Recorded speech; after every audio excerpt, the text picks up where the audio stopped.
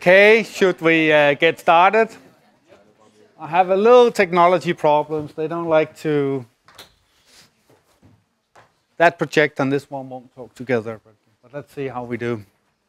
So last time where I was here,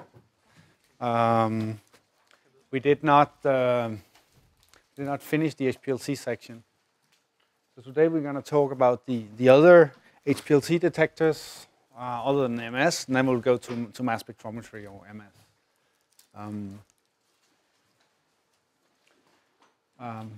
See here, there are different curves. So this is supposed to be from the same system.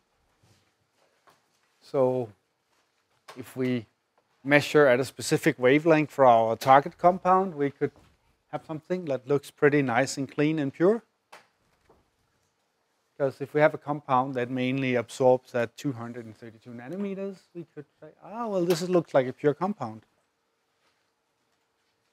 But as it's the double bonds in the molecules, come back to that really absorbs.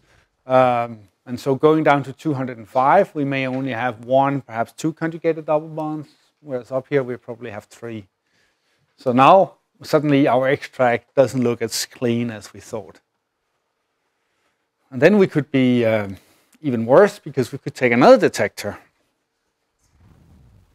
Because the ultraviolet detector, that's light, like the cuvette, the spectrophotometer, you have made OD in and measured probably other things. But there are other, and this is a detector that sees a lot of other things. And now suddenly you get many, many peaks. So each detector will kind of tell you not the whole truth, but a part of it. And that's a problem with all these detectors. This is why if you buy a product from Sigma, they will write that how did they assay the purity. They could say, well, the purity is 95% by HPLC UV. It may give sense for them to write that, but they also that way say, well, you know, if you measured it by another detection technique, you may come up with a different number. So UV detector is a fairly simple thing.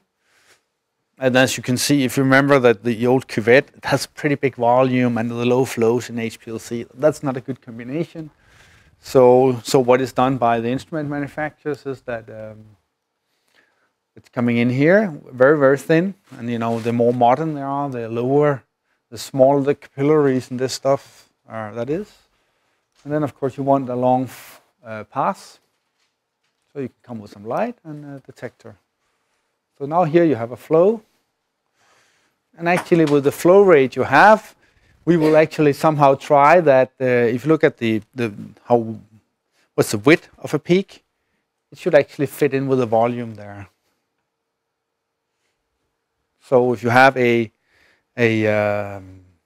let's say a 1 minute peak, it's coming over 1 minute, and you have 0.3 mil a minute, then you want a detector volume of this one to be 0.3 milliliters. That's usually is much lower because we should do very sharp peaks.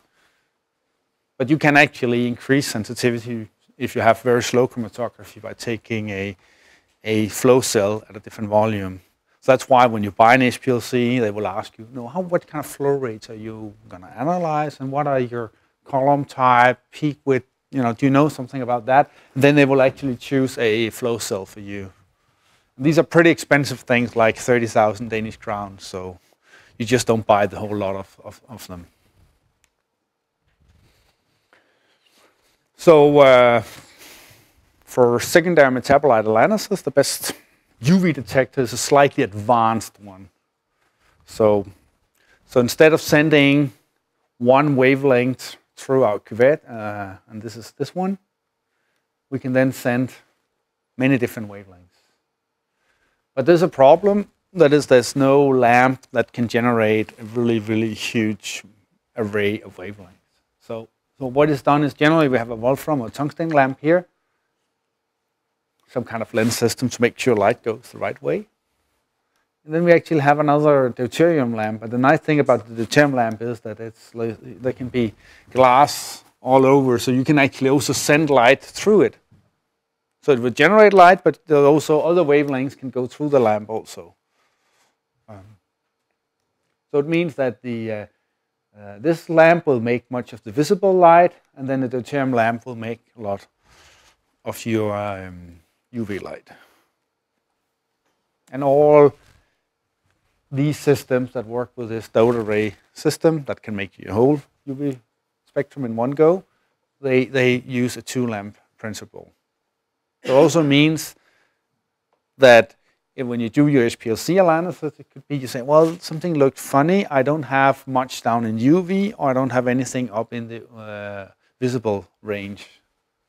That could be that only one of your lamps is not working very well or not working at all.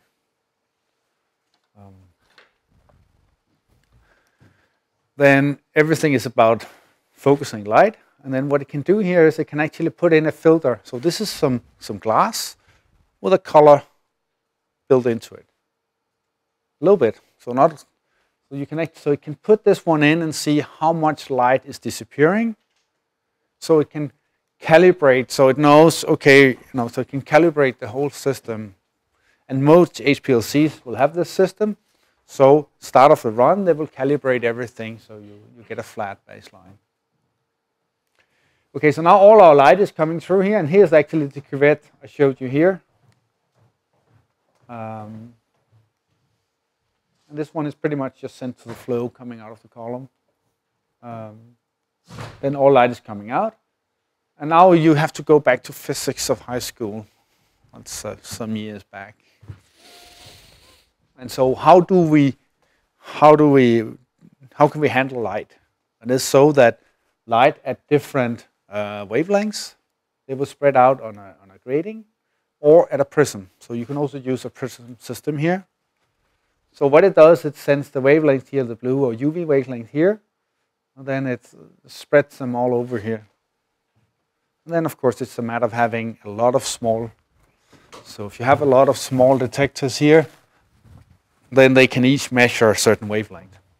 And that means that you continuously can measure the whole UV spectrum all the time. If you have an old classical spectrophotometer that could only take one wavelength at a time, then you first had to measure, let's say, 200 nanometers, 204, 8, and so on. That takes a long time for scanning UV spectrophotometer. So that's not feasible compared with the sharp peaks we get from the HPLC. So the detectors also, if you take a very old dot array detector and put it on a brand new HPLC, it may not work because the electronics in this is not very fast. It cannot sample and send the data to the computer fast enough for the chromatography. We will like this one to be able to so we have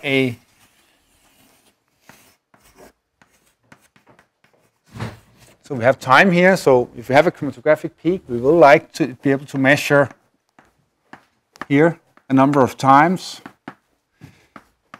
12 to 20 points over the peak, so we can actually describe the peak. Because if we only, let's say, hit the peak here, and here, and here, and here, we will not have a very nice integration of the peak, and for quantitative analysis, this will, of course, be a problem.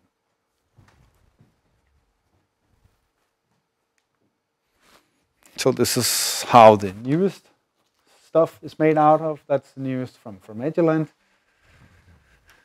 This one has only a UV lamp. So in many of these instrument manufacturers, you can get a only UV lamp system, or you can get one with also a visible lamp in. If you know you're not going to go above 300 or 400 nanometers, you don't need the UV, the Wolfram lamp. And everything now is made, in microelectronics. So all this is assembled in a clean room, a clean room facility, because of course you want the very thin tubings here, and we don't want. Now we did nice sharp peaks from the HPLC, so we do not want big, thin, thick lines here to mix it all up again.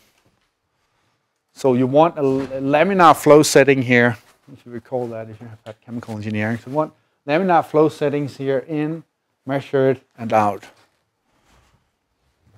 And of course, the better you can do this, the better the sensitivities of the instrument. So I said something about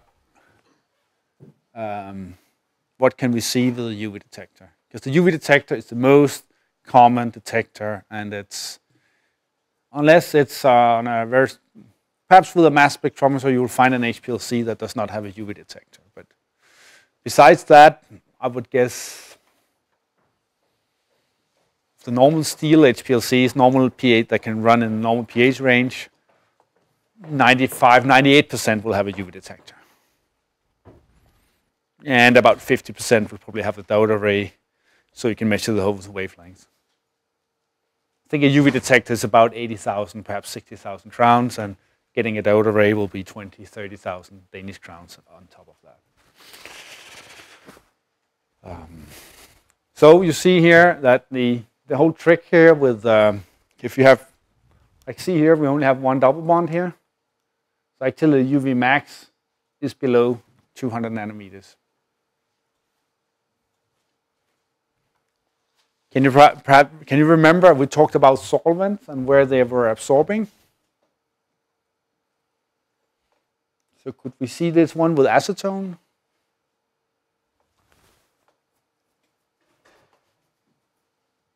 Acetone absorbed up to 330 nanometers. So you will not be able to see this one or this one, but and all this will be away if we use acetone, but we could still see this. It's why we use acetylnitrile, because it has the lowest UV absorption. If we go to methanol, we're probably going to miss this compound, because there you have quite a lot of absorption from the methanol, and so you'll have a lot of noise. You also see if we go up, now we have, look at the conjugation. So it has to be every second bond, and it doesn't necessarily need to be a carbon-carbon bond. But now we have two, so now we get a UV max at about 200, perhaps 230 nanometers. You also see here, now we got 1, 2, 3, 4. So now we are going up in the wavelength, in the wave number here, to see that. And more or less, the more conjugated double bonds we can make, we have in the molecule, the higher up it goes. So here you have 1, 2, 3, 4, 5, 6, 7, 8. But it has to be every second. So if this one had a double bond here, it wouldn't help. Or double bond here. It should be here or here. You can also see that here we have two isomeric compounds, actually three, and they all have slightly different UV spectra. So if you have reference standards, you can actually use this. This will give you fingerprint information on the compound.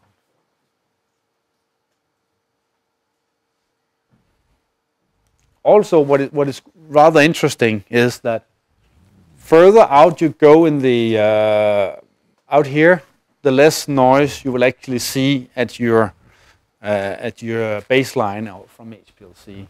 So when I mean noise is that if you ask the computer to give you, let's say 400 nanometers, you're going to look at your baseline. You're going to look a little bit like this. Let's say this is 0.1 milli absorption unit. So this is the absorption you know from Beer's law. So this is just in milli. But if you take this one at 200, let's say we still have this is 0. This is 0.1. Then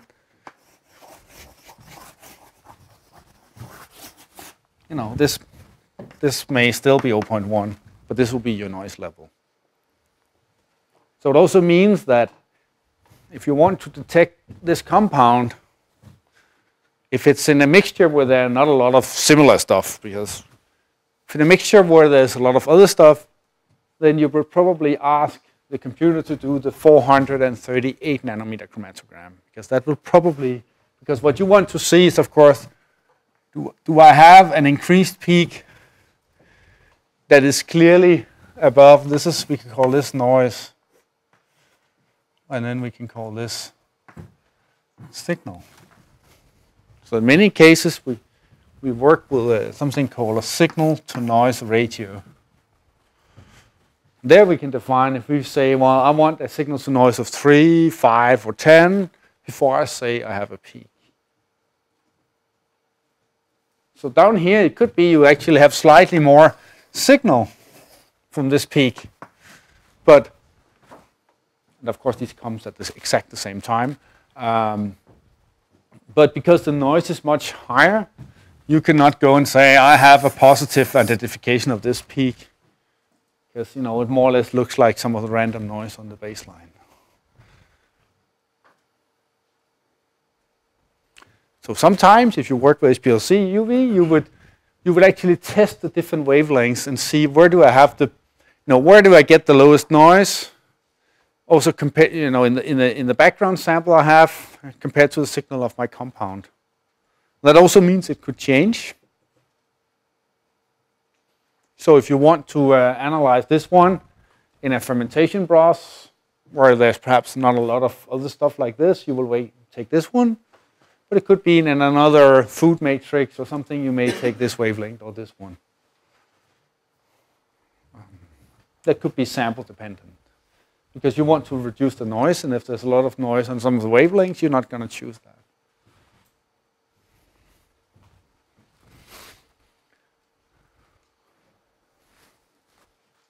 Now, if we get a whole UV spectrum all times, like at any sampling rate you type into your computer, the data we have will be three-dimensional. So here the color intensity shows us how much absorption we have. And also means that depending on the wavelength you choose for your chromatogram, you're of course going to get a different chromatogram, as you also showed in the first slide. So sometimes to do a really overlook stuff, you can on most of these systems get a three-dimensional plot, where then the color intensity here again shows how much you have. And then of course this is time. So a slice in time will give you the spectrum, and the slice in a given wavelength, or you can say an array of them, will give you a chromatogram. Yeah.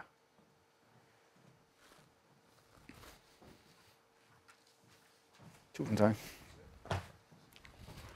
So what we also have is that we have here's a compound. You see it has some phenols, so we can play around with the pH. And they will change charge. And so for a compound that has pH dependency on which form it is, it will also change UV spectrum.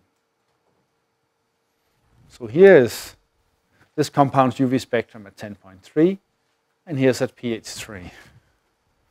So if you have from a scientific paper a printed UV spectrum of the analyte you're looking at, you have to look into what is the pH if it's a compound that can change form. And of course, with all these phenolics, this one will change.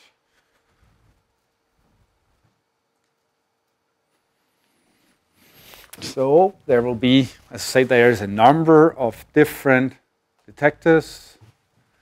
So the UV is the most common one. There's something called refractive index I'll come back to. It's a evaporative light scatter, and also shortly show. And then there are some electrochemical ones. And these can be very, very sensitive.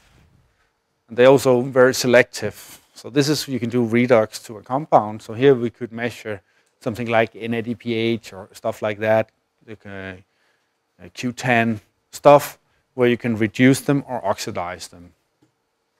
Sugars, you can oxidize the aldehyde. or you can reduce it. You can also measure the conductivity, how easily, if I put a certain potential on, how much current will run. And there's many more detectors. And they all have their advantages and disadvantages. So here's the light scattering detector. So how many here have done fermentations and had certain ethanol and certain stuff measured? Does nobody have had any of the fermentation courses?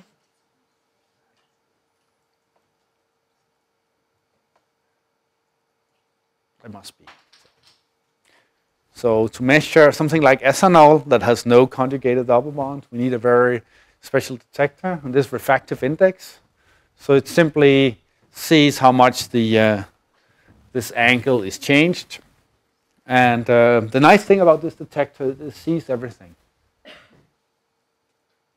And it more or less gives a response compared to the mass of the compound we have. The bad thing is we cannot use it in gradient mode. A lot of applications we cannot use it for now. And it's not very sensitive. So it's not a trace analytical tool, but of course if we have 1 or 2% ethanol in our fermentate, we can use this detector. It's non-destructive, but it actually has a very high internal volume. So in hard practice, this is always the last detector if you have a lot of detectors. UV detector does not really spread out the peak much, so you can always have a detector after a UV detector. So you will always set first UV and then this one, never the opposite. But it's used, all fermentation labs are more or less known in the world. They have lots of HPLCs with this detector on for measuring ethanol, pyruvate, how much residual sugar do we have production of organic acids, stuff like that.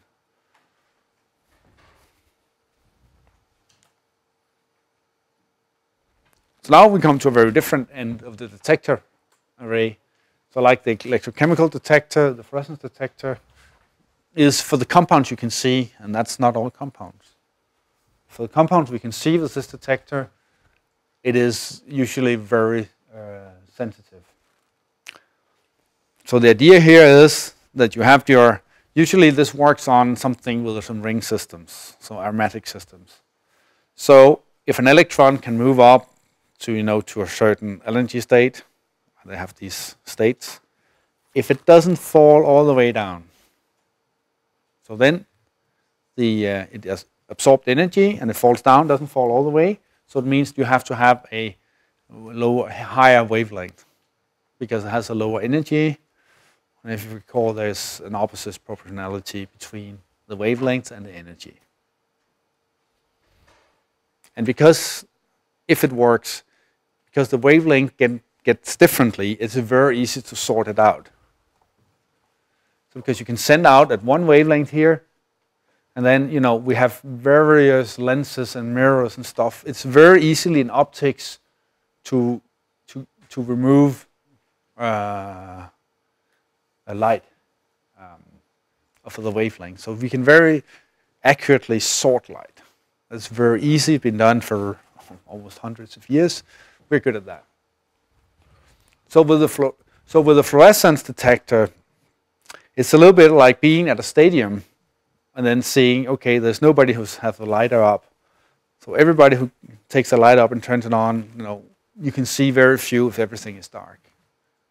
The UV detector, and the opposite, it's more or less everybody more or less have the light up, but it's very difficult to see if you are 30,000 people and 3 of them takes down the hand. But the fluorescence is very sensitive, and it's because it's very easy. So if you send out 330 nanometers here, and then we measure at 400 nanometers,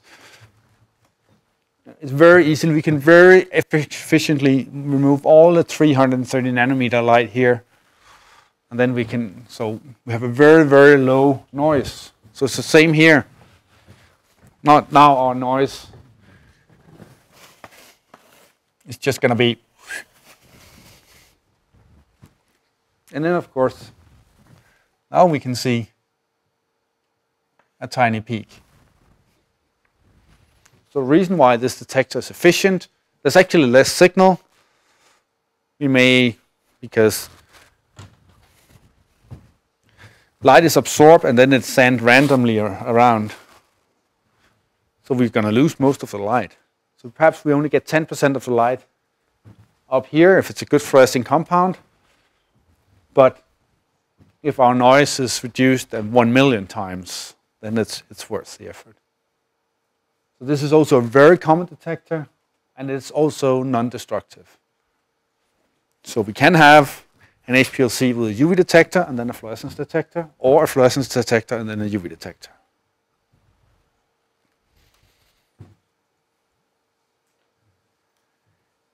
And the rule of thumb is that there's a lot of UV absorbing compounds that doesn't fluoresce. So it's about a third of them, very flat structures.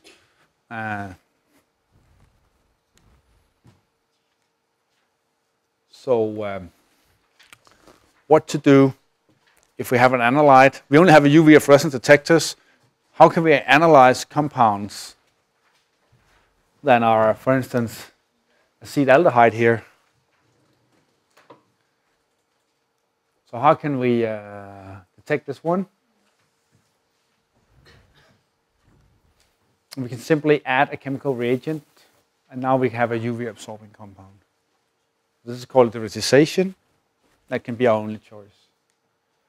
A very elegant detection method and very, very commonly used is this one down here.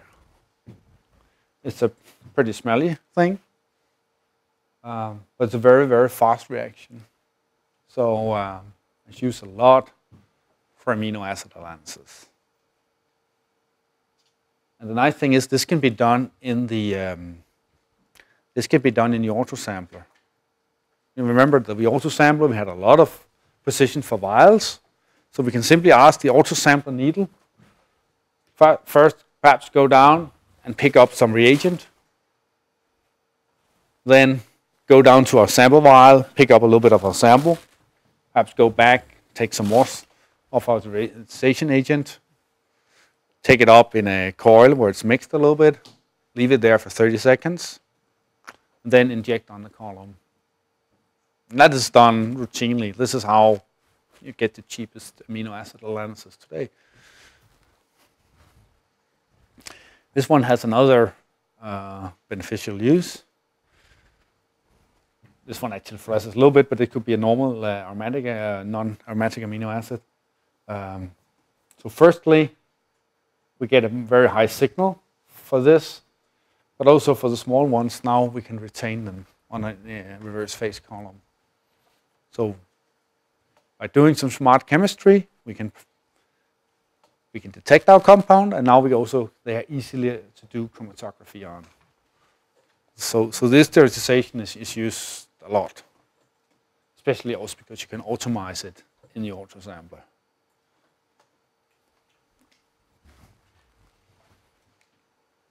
So here's an example of very simple separation of all the amino acids. And the fluorescence detector is also about 100,000 Danish crowns, and it's you change your lamp once every 3 years. So my lamp is perhaps 5,000-10,000 crowns. So it's a fairly cheap detector if you look at if you have a lot of samples. And of course, with the newest technologies, of course, you can also do this faster.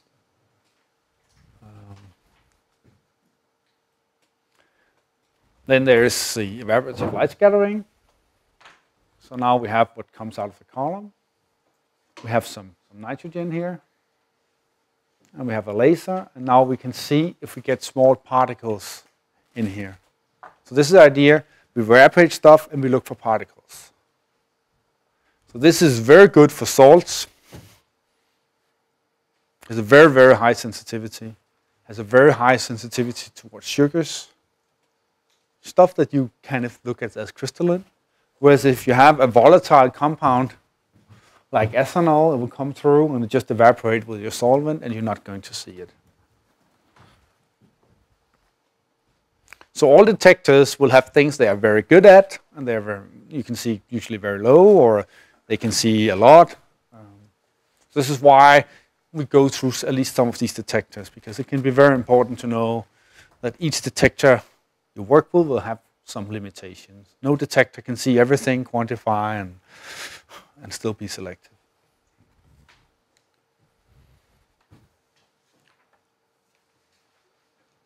We could also use biology.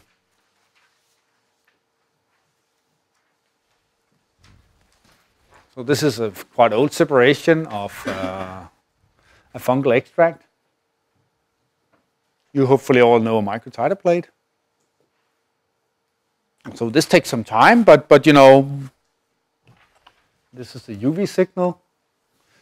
But if you have a very selective or sensitive biological assay, there could be some cells you want to see cytotoxicity. It could be some. It could actually also be you want to do some kind of enzymatic reaction. Whatever you know is very selective towards your compound or some kind of activity you want to discover. We can do in a well assay. If everything is small vials, it's going to be very time consuming for you to work with. So the idea is that there's of course a needle, automatic needle, that after the stuff is coming out of the UV detector, there's simply a needle that goes to this well, then to this well, and then to this well, and then it moves at these lines where they indicate it. So then, if you're interested, then you can, if you say my crude extract is very active, it's very toxic, or whatever kind of activity it has, it is very, actually also if you want to discover an enzyme, you say we have, then of course you need to have some kind of compound that, for instance, changes color when it meets the enzyme. Then you could technically do that. So the idea is then you separate your things, and then you hope, let's say when at this time range, then you can see which are all these peak are actually the active ones. And of course, if you're looking for novel compounds, this is the way to go. And it is a very, very time-consuming way to work.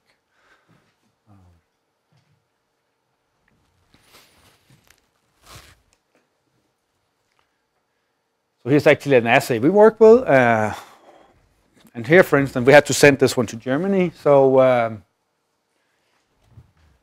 firstly, they did not like these wells. They did not work. So we also have to make sure our blank, let's say actually with some cells, it's a pretty big problem that some plasticizers or some stuff in your lab are toxic to those cells. So it's very important to have blanks. So here we have a solvent blanks. We also have some actually HPLC separations where we fractioned more without injecting a sample and also put them in. Here we have our crude extract in different concentrations. So the stuff we put on, we have a different concentration. And then very importantly, because we send it out of house, a lot of stuff can happen. We have actually added a very, very, in this case, very, very toxic compound. It could be any positive control.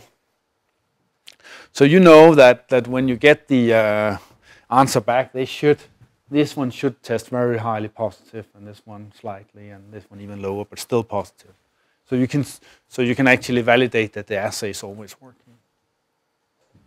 Of course, this can be done in many different ways compared to the assay you work with and how many fractions you make. In this case, we had a problem because we had more or less loaded too much on the column. So actually this is how the cells, if they're alive, they can cleave this compound and make a color reaction. So about 100% is no problem.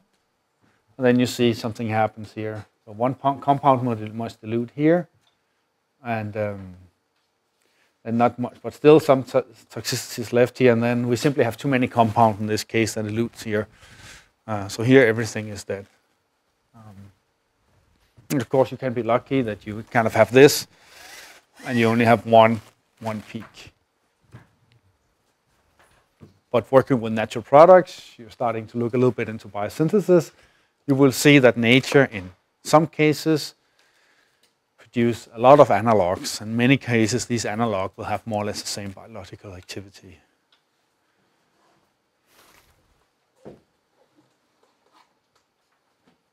So we have some assignments, and then after that we'll have a break.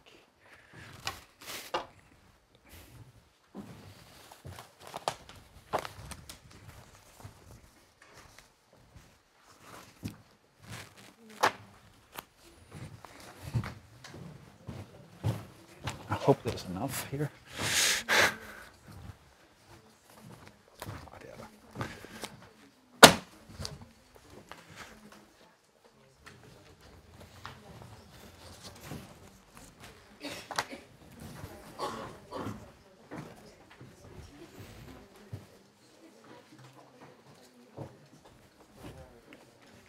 So here we have a separation, and we have some compounds, and which one is which one?